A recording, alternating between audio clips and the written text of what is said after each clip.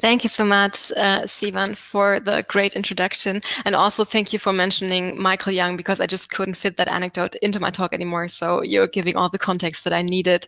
Thank you very much.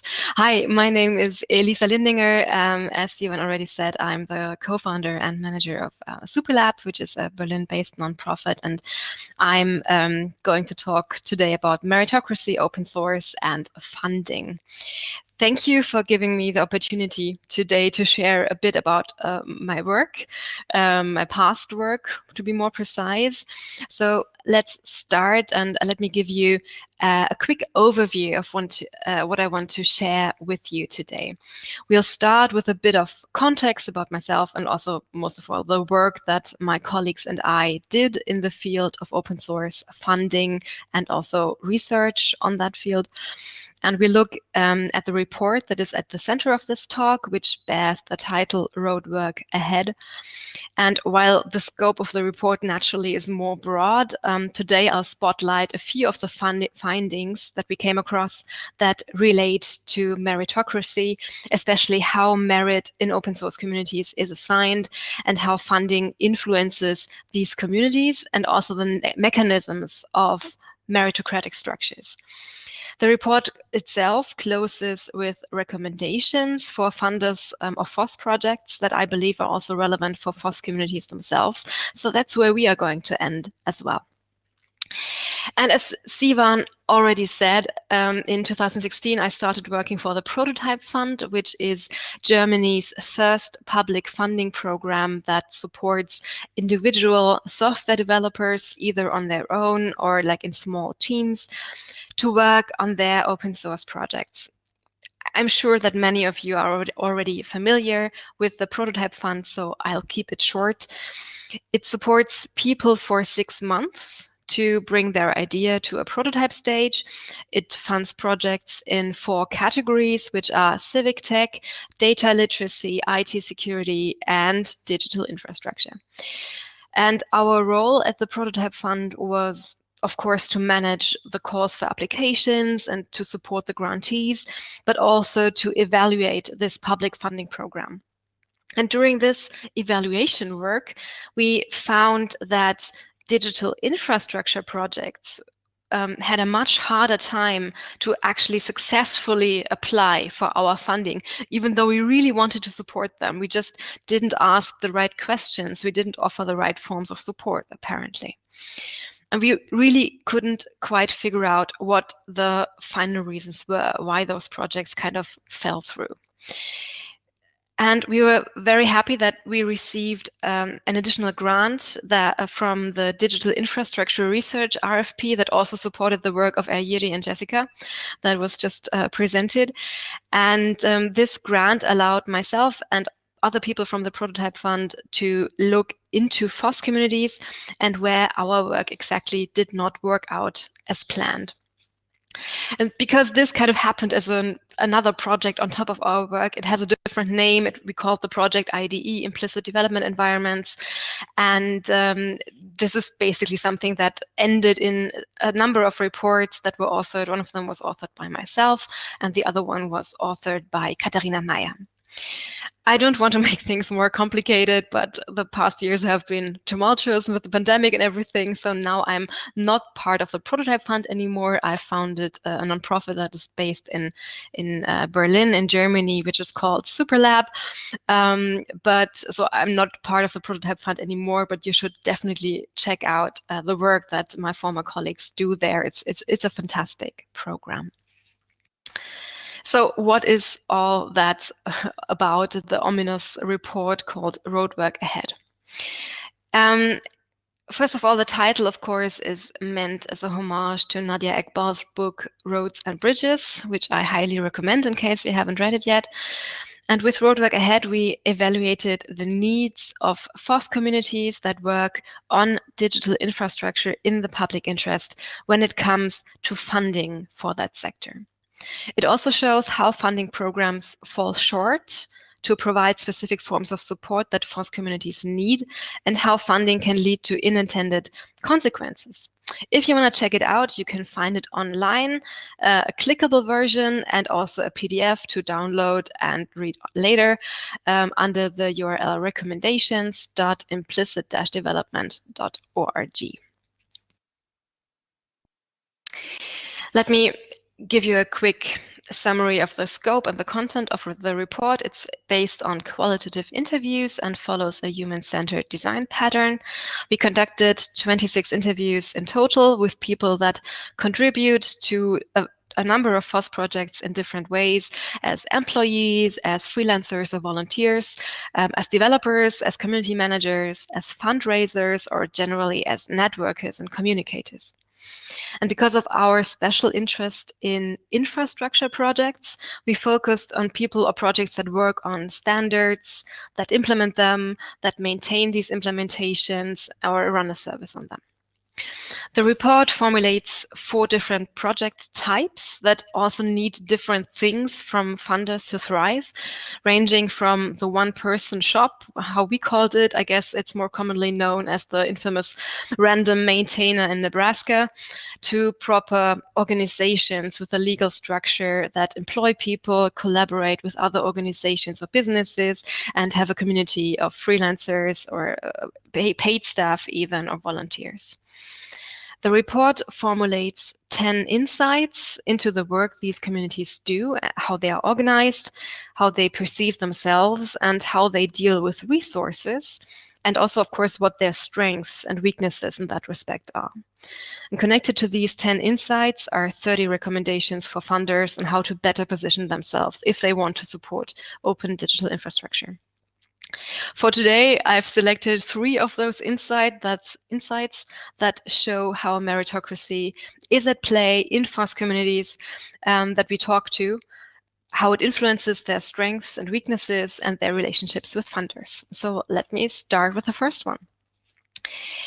The first insight that I want to share is quite obvious if you think about it. The insight is there is a uniform path that leads people into open digital infrastructure projects, or if you want to turn it the other way around, paths into FOSS are limited, very limited. So what does that mean? People's paths into FOSS projects usually follow the same route. Individual people spend sometimes months, sometimes even more than a year to read mailing lists, follow discussions. They try to make sense of the code on their own before they actually start to actively take part in discussions, and also before they start committing code. And the fact that people need to put in so much time and work is seen as is necessary for newcomers to prove their commitment and also to be taken seriously, so to gain merit in a way. Our interviewees were aware that this status quo, this path, strongly favors people that are privileged to have access to computers early in their youth. They can teach themselves. They also have time on their hands in the here and now. They have resources that they can shift to make that kind of voluntary work in the beginning possible. And the prevailing sentiment is, yeah, that's not optimal, but it is necessary to guarantee independence of the project and also a quality of work. So this rather arbitrary pre-selection affects the lack of diversity in infrastructure projects in several ways. First of all, it limits the skill sets that are present in the community. If people join a community by contributing code, the result is, of course, that only developers join the community. And people with other non-technical skills who might be very much needed once the project grows and needs different things, they don't have a true way, a normal way of entering the community. Of course, it also selects for financial background, people without a steady income or the backing of a financially stable environment have a hard time working their way into a project to the point where they are accepted as a contributor. There is no guarantee for people without those resources in the back that the time that they spend on a project will at some point pay off financially, whether that be in form of contracts or job opportunities. It's important to understand that people who make it that far, people who have passed all these unspoken hurdles and have arrived and have been accepted to a community can be part of the meritocratic structure of open source. And I'm not doubting that the work that they have done is worth it, not at all. But others that were not able to follow that path basically have no way to become part of the structure of open source and of meritocracy and to prove themselves in a meaningful way. So as a result, that process have a self-affirming quality. If only developers make it into communities, their work must be of value, and hence developer positions need to be more supported than others. To quote from one of the interviews, the person said, "What we really need is a community person to manage us and to facilitate communication and also to mediate. But the acceptance for that is missing in the community. We need the money to produce code." So the initial filter mechanism for FOSS communities is not merit, it's resources. People who can spend time, work often as volunteers, or redirect the resources. I already said that. So let's face it, people who are culturally similar in our societies. So meritocracy becomes a self-fulfilling prophecy. The second insight is that non-coding work and value are quite unbalanced. So what happens if the path into FOSS projects is by contributing code? And what if, as a result, the community consists mostly of developers and engineers? Well, they are the ones who will have to do the work that needs to be done to keep the project afloat, which of course also consists of non-technical work, which is project management, financial administration, design, community management, event organization, coordination with other projects, companies, and public speaking, for example. And this work in our interview was seen either as a burden or as an annoyance, sometimes as an unwelcome surprise, and sometimes it was a nice little side hobby. So these non-coding tasks are taken over by developers involved in the project because there's no one else to take them up. And the developers recognize that they are not very much qualified for this work, and they often are not very interested in doing it. And that's a source of frustration because it keeps them from what they like to do, the joyful task of coding. So on the other hand, it's not easy for them to delegate that task because no one presents themselves as, hey, I'm equipped to do that. Just, let me do it. And in spite of frequent complaints in our interviews about this work, even in fields where there were community management roles, fundraising roles, administrative roles, they were not that much valued. They were often not part of the communication structures. They were sometimes not really seen as the developers' team, but at, team adjacent. And there was one interesting thing that we came across. So when developers were undertaking non-developer work, they favored technical fixes for non-technical projects. And I'm sure you've come across that once, at least.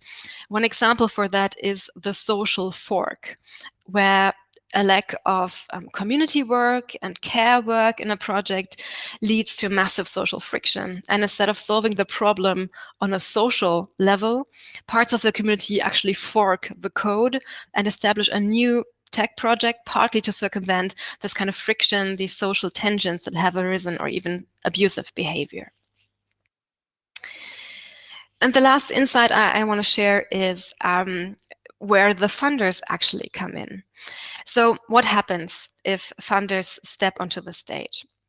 Funders tend to support the existing structures that they find in a project. They also like to focus on project work, developer positions, for example, sometimes also design, and not so much the structural support that is needed to build a thriving community, to set up financial reporting and all the things that you have to do if you want to live in the long run. So on the other hand, what funders support sends a message of value. Funding becomes a factor that reaffirms this kind of assumed meritocracy, the value of certain positions in tech. There is another influence that funders have. They prefer to support new projects. I believe we all know that, this kind of innovation-driven approach. So like community work or finances, maintenance is also not on their list of things they support. Another example of a very dearly needed position, of very needed work that doesn't receive the acclaim and not the merit that it deserves. There's one other thing that we saw in funder-grantee relationships, and that was kind of a vicious cycle.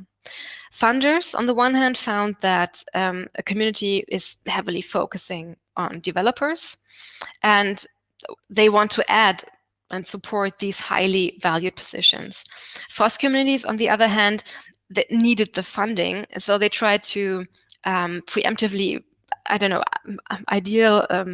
figure out what the funders wanted to hear, which kind of things they wanted to support. And they assumed that they are focusing on the tech aspect, on the developer position. So even if they wanted to apply for community positions, for example, they did not do it because they believed that their application would not be well received, would not be seen as worthy. So I guess it's about time that we all talk, communities and researchers and funders alike, about this kind of imbalance to give open source communities the support that they actually need. So what can we actually take from that?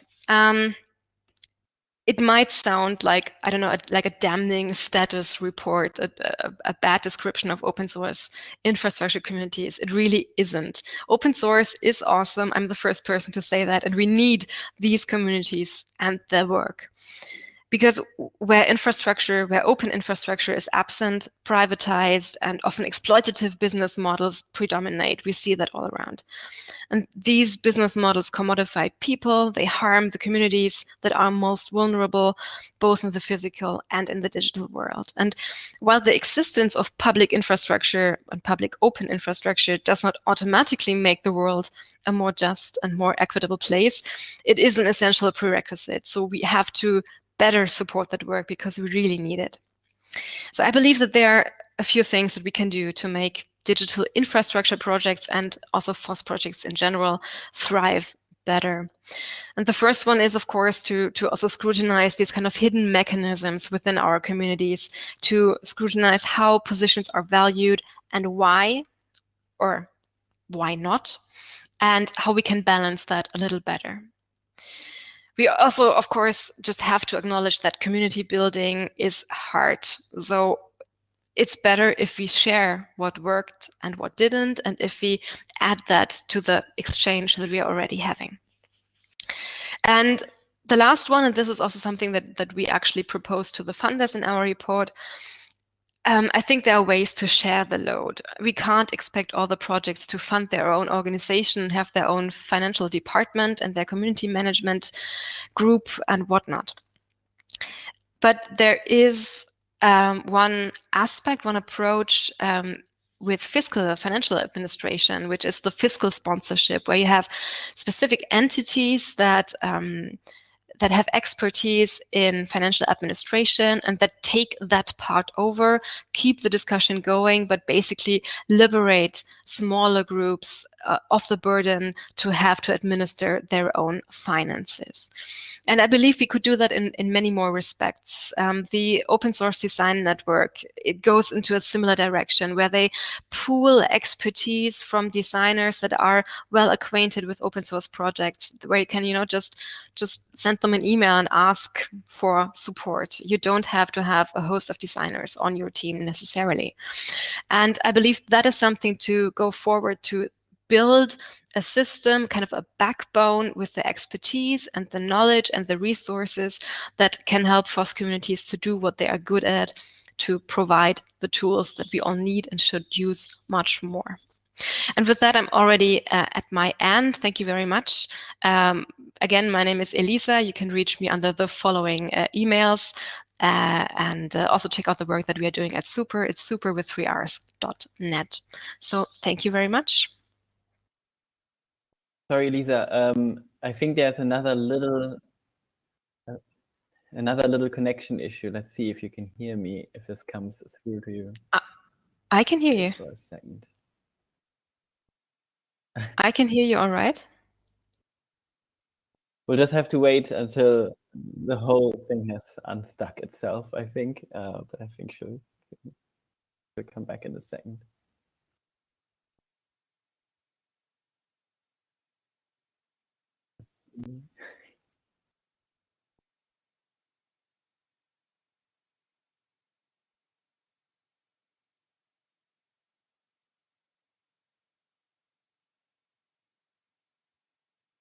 I'm not sure whether that's on your end or on my end.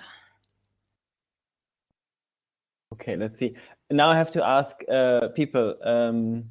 I was the only one who had issues with hearing Elisa. Can somebody confirm in the chat?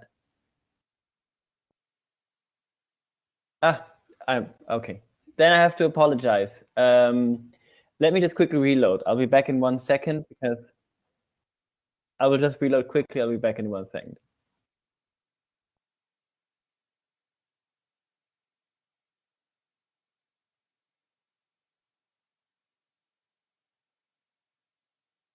I guess, Bianca, do you want to come on?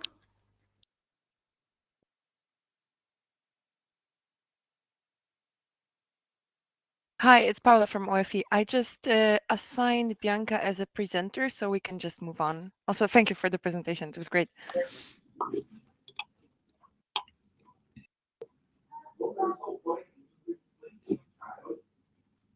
Can you all see my screen and hear me? Yes, your screen is loading. We hear you and we see you. Okay. Okay, it's still loading. It's actually taken quite some time.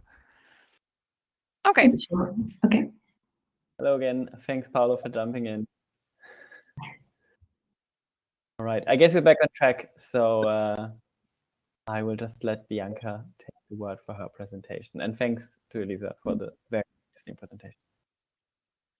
Thanks, Elisa. Thanks, Silvan. Thanks, everyone, for the opportunity. And it was very nice to be, I think I'm the last one, right? I think yeah, it's very nice to be in this session with Elisa because our work is really very connected. And I had in the last minute included one slide to make this connection a little bit more clear. So I am Bianca Trinkenreich, and you pronounce it very well. Thank you, Silvan. And I am a graduate student, third year PhD student at NAU here in Arizona. I'm from Brazil. I'm not American. And I'm also a research assistant.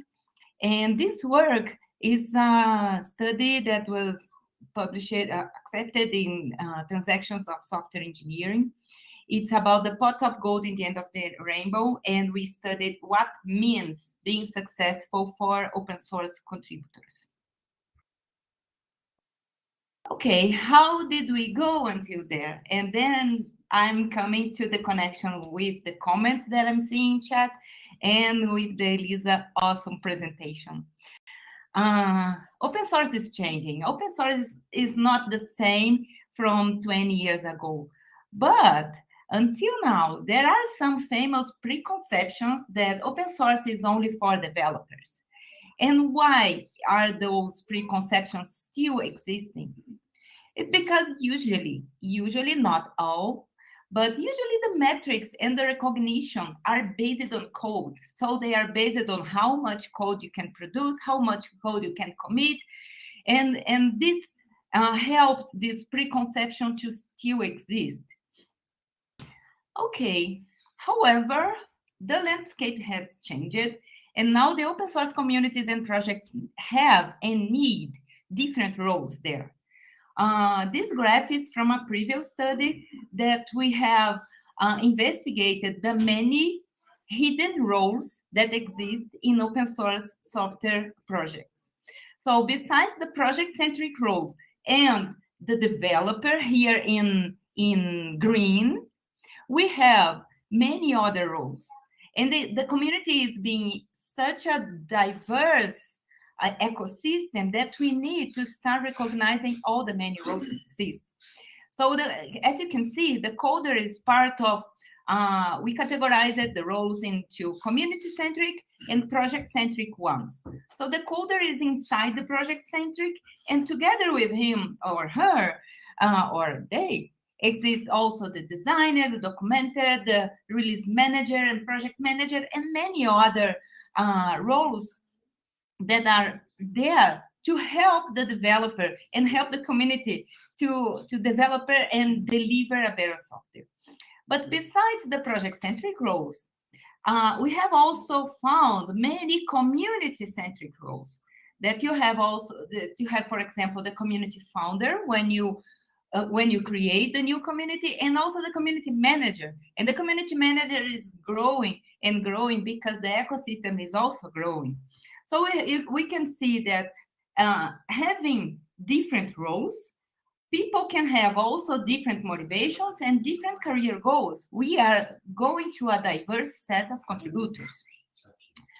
And this is the new slide that I included because I wanted to talk a little bit about this study that we investigated, the different pathways that contributors follow until they achieve the success. So this study was based on interviews. We had interviewed 17 contributors that were speakers at the open source conferences, and we selected them because it's one of the many, and I'm going to get there, the many ways to measure success, someone who is speaking at a conference.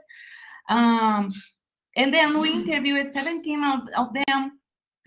And besides in the interview, we asked them to tell the story of their career until they are now, since the beginning until the point they are now. So those contributors included contributors from small projects, big projects, companies that include open source areas like IBM and Microsoft, but also big and large communities as Linux kernel. And they told us their career story. And we could understand there are many pathways until, like here, the circle, until the way they are now. So the colors indicate if the role is related to not open source, which is the orange. If the role includes some consuming open source, which is the yellow, or if the role is already a contributor to open source, which is the pink. So we could see that many of them started lurking open source. We consolidated many kinds of lurking inside. Here in the paper, we have more details. But some of them went directly to be a community founder. Some of the other went directly to be a community manager.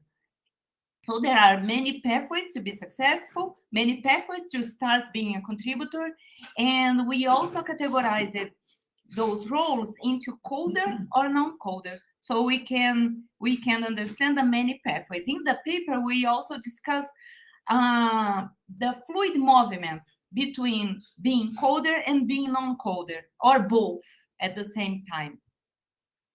And after that, we started to think, okay, we interviewed 17 contributors. They were speakers at open source. They are meant to be considered successful from the point of view of their communities, at least.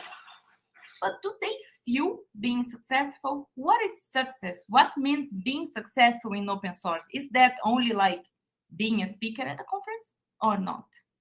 Okay. Then, why did we started to investigate that? Because the success must be recognized, more than only being a speaker, more than only just the amount of code that we produce. And what means success? Then we are doing a lot of social science together with technical and open source. And then the success is like achieving at any point of your life and your experiences the professional results that you desire. I can understand success by one way, you can understand by another, and this will drive our decisions per life.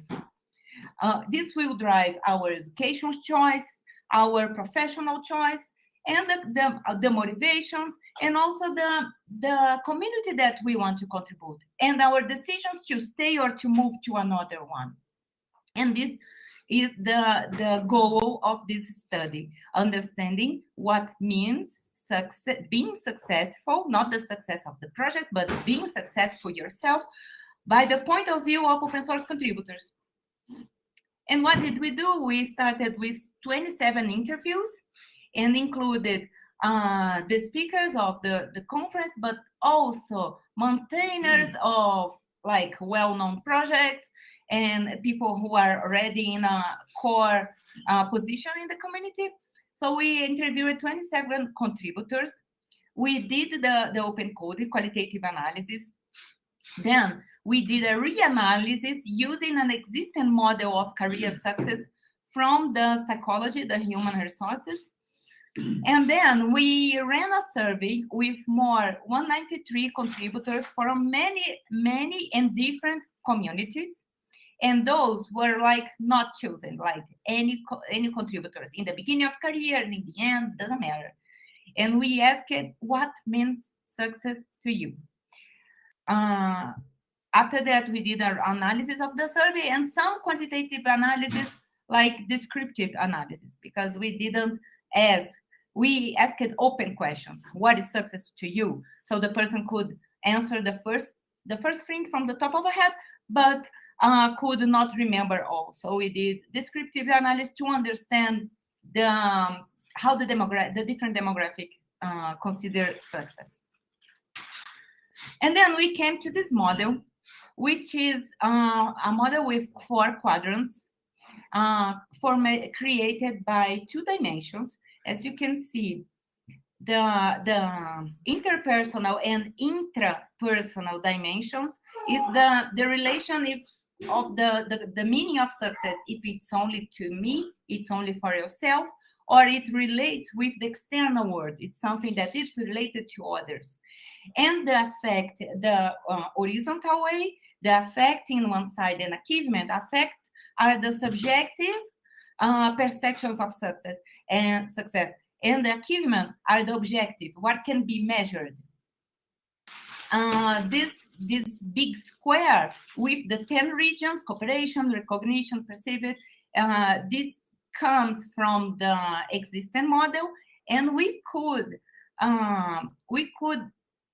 fit all the 26 the definitions of success to these regions. So we are using an existing model from the social sciences to explain what means success to open source contributors. And I'm going to each of them. So the first quadrant means interpersonal with affect. What means that? It's like the feelings, the subjective perceptions external to myself. So it's subjective, it's perception, but it also interacts with the external world. And then we could see many definitions of success related to cooperation. Cooperate, work with others, which is the core from open source communities and open source contributors, right? So having contact, success to me is like having contacts in different communities, helping the sustainability, provide opportunities for my colleagues to grow, mentor and develop the team who is with me. So those were categorized inside the cooperation. Also the outreach, like providing perceived contributions, serving society, impacting users, making people's life easier. So you could see that many definitions were not only for only yourself, but also interact with others, and this is what made us to decide using this model, which it was very interesting to explain all those perspectives of success. And the recognition was really cited by the contributors, being recognized by other people, being famous, having my name well known, being awarded for my efforts. So for the second quadrant, we go to the other side, also still interpersonal, still the relation with the external world, but definitions of success that are more objective. They are measured. They are possible to be measured. So factual contribution was like, success to me is bringing as much contributions as I can, as much objective, measured, or selling products or services upon open source. I'll be successful when I can do that. Also, like performance, when people said, success to me is being able to release a new version or a new release of the project every 6 months or every 1 year, every 3 months. It's like also like performance being measured by the results and set the goals and achieve those goals. And advancement is an interesting one, which includes salary increase. Salary increase is related to money, but money was one interesting definition of success that could fit to 2 regions of success, and I'm going to get there.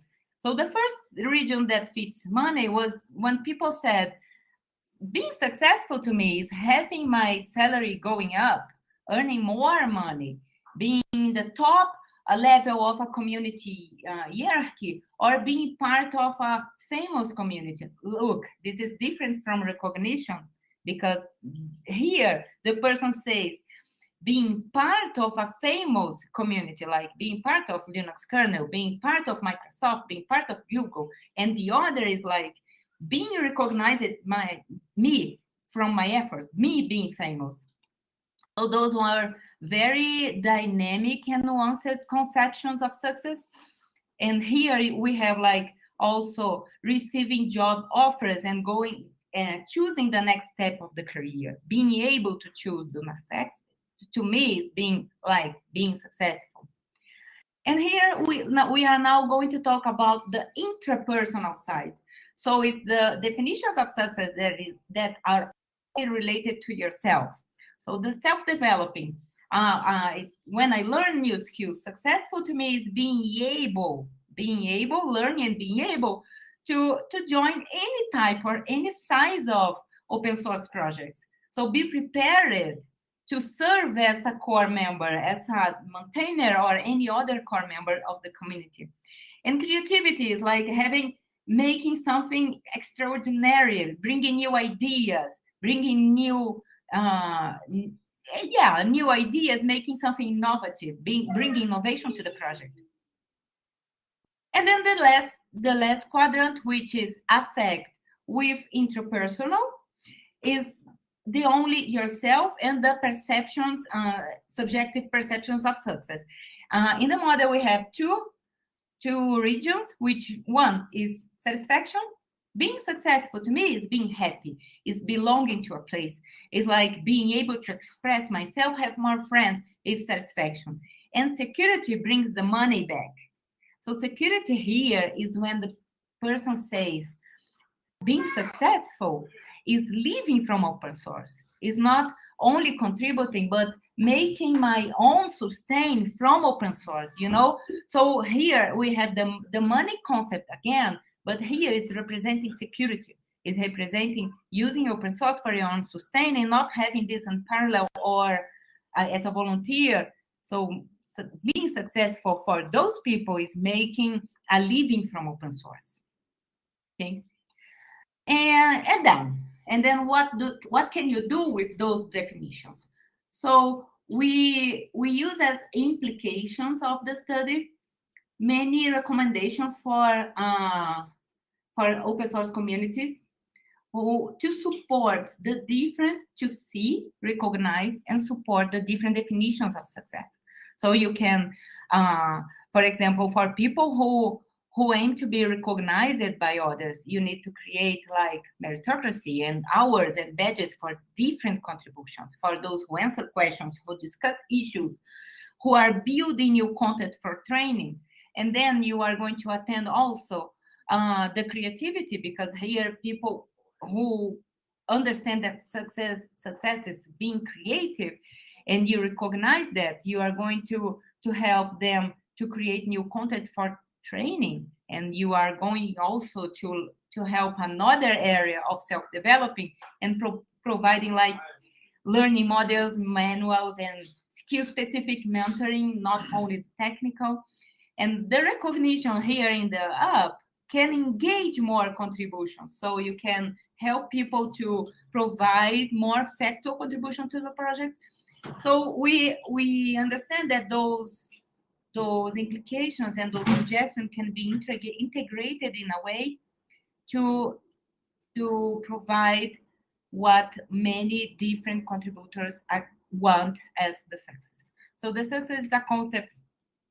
This is my last slide. The success is a concept that is, when said, is multifaceted. As you can see, recognition money can fit in different regions depending on what it means for the person, and can go well beyond of only being a core member or a presenter at the conference or a maintainer. We need to recognize those different contributions, and the dominant view that successful open source contributors is only hackers is not adequate anymore. Even the point of view of coders, because when we segmented the analysis, we could see that even coders consider many other definitions of success than only being the maintainer. And the perceptions of success, they can mean future career goals. So if a person has the motivation, has the perceptions of success of making a living from open source, and this person is not making this living in the community that is contributing today, there is a big risk for this person to go to another community that offers this. So we can use those perceptions of success to support the retention and avoid contributors to leave. And this is my next idea of research. I am now, as a next steps, I am researching the connections between the perceptions of success, the motivations, the sense of belonging, and the challenges being faced, and the intention to live. Thank you. Thanks a lot, Bianca.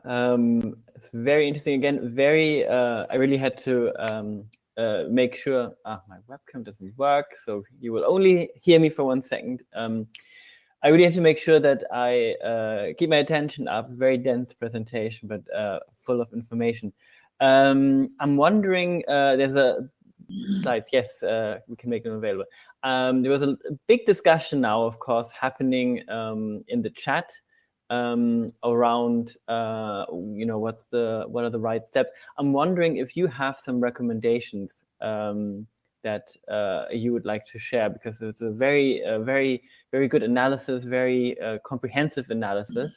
But I'm wondering if you also have some thoughts on what could do to tackle it. I think the first and more, I don't know if the more important, but yeah, the more important is to recognize that people can want more than being the maintainer. And then when you recognize that, you can understand in your community what means success for them. Okay, some suggestions, they are not so complicated, and they can help to retain many people as they were more cited, So making explicit here in the right, making explicit their criteria and rules for promotion is very important, because when people want to get up to achieve the top level in the community, if they don't know how to get there, they can be demotivated, So this is one part of this side that is usually not transparent in the community. How can you become a core member? How? Only being known? How can you get there? And this can be connected to the recognition, because you can create a pathway to the core member. Oh, you need to achieve this and that steps, and also create recognitions for the different steps, So I think the two more important things here is like making explicit the rules to be promoted, and also recognizing the many different roles, not only the coder. I cannot hear you, Silva. You're on mute. I am on mute. Everybody has to do that and make that mistake once. It's very interesting, and a reflection maybe from my side, just from reading a bit about this book, you know, The Rise of the Meritocracy, because there in that book, and it speaks, of course, in a more general context, but it's still, I think, quite interesting, because there in the book, he speaks about a part of society that is not being, let's say, appreciated, not being valued, based on some definition of value. You know, one can make a decision on how that is being defined, and of course, it leads to a lot of frustration. It leads to a lot of frustration, as you have also now mentioned, in regard to open source, it's a broader reflection. But you know, maybe today we also see something like that in broader society. A lot of frustration on parts of society that feel they're being taken out of decision-making processes. They're not being heard, and are not feeling like they are a part of a desirable part of society. People in this room are very likely not part of that group, considering what we're doing here. But the impact on society that has, I think, is quite significant and quite relevant. Again, a bit of a broader reflection, but I did have to think about it now that you talked about it. And it's quite, well, it's probably difficult to argue that it's not a little bit dangerous society. I'm thinking if people want to come in, I can see there's a lot of people now typing in the chat. It's also completely fine for you to unmute yourself and turn your camera on if you want to talk. That's completely welcome too. We don't only have to have this slightly asynchronous conversation between here and the chat. Well, otherwise, also if there's any further questions, maybe just give people a second to see if there's any further questions. Yeah. It's quite early for you still, right? Because you're in Texas? I'm in Arizona. Arizona. I asked the question before. 8:30. It's okay. Okay, that's all right. At least you're still fresh. Everybody else is already. It's been 55 hours. But I was so stressed about getting up and being ready. I have a small daughter here, so I was like, be there, don't be quiet. But I mean, Silona, I will provide the slides to Sylvan, and he can share with all of you. Okay. Yes, exactly. And then I have the link for the two studies. So the first was the hidden figures, the study about the pathways, the pathways to success. So we call it the hidden figures because making like a connection with the movie. I don't know if you all watch it. It's a movie. Hidden Figures is a movie about the women in NASA, black women in NASA who were not recognized by their work, and we thought about using this. Yeah. I love Hidden Figures too. And we used this title in the first paper because we wanted to make awareness about the many roles that exist in open source and the many pathways to success.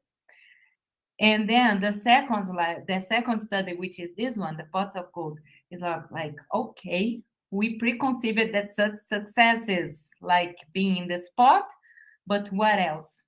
And this what became the pots of gold.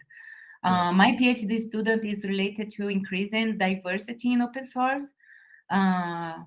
The diversity aspect that I'm focusing in is gender and women as the subpopulation, but increasing diversity as a whole.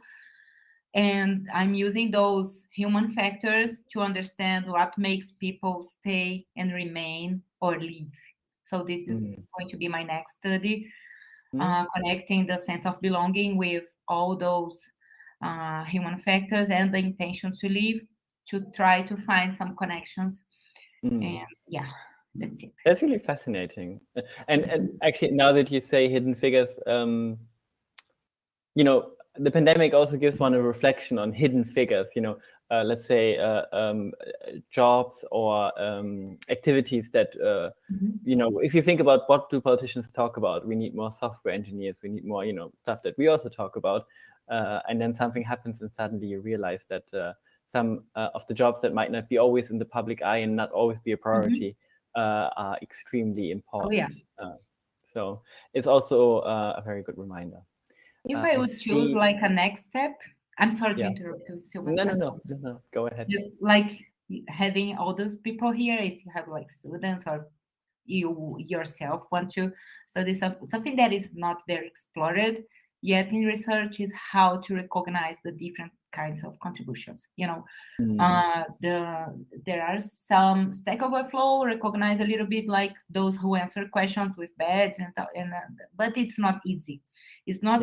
Why is not easy? Because it's not easy to measure the different types of contributions that one does when it's not related to code. Code is like, I think I read something when Elisa was speaking, measuring code in GitHub is like almost lazy. It's like the easy one. I can measure the commits, I can measure how many patches you submit, how many patches you can commit, but what else? What if, and the people who work with community managers, they work hard, and how can you measure everything?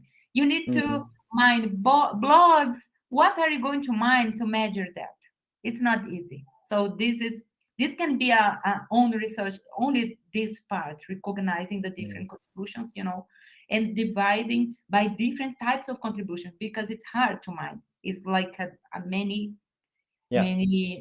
parts of contribution. It's not only in GitHub, you know. So it can be implications for researchers too. Yeah, absolutely. And Vittorio, interesting what you write on meritocracy, complex and dangerous, and specifically on the point of rejecting the authority of science, which it's very interesting because, of course, I'm not an anti-vaxxer. I believe in science, but I also wonder if there's an approach that can marry, let's say, a certain critical view of how these values are being assigned, but at the same time not being unscientific. You know, we're discussing, for example, this presentation I cannot call unscientific. You have to actually work yourself through all of these graphs. I don't. I'm sure that's not what you mean, obviously, Vittorio. But I do think it's worth a discussion on kind of where how such a model can look like. I see Johan has actually now asked a question to you, Bianca. Have you worked with the chaos community in implementing exploring metrics related to these different aspects? We didn't start working on that, but yes, I know the chaos. I have introduced them, and 2 or 3 of the interviewees are core members of chaos too. So I didn't start working on measures for that because I had to take care of the other part of the PhD. But yeah, I know the chaos, and I really like this community and the work they do on metrics. Fantastic. They are also working on something to recognize different kinds of contributions.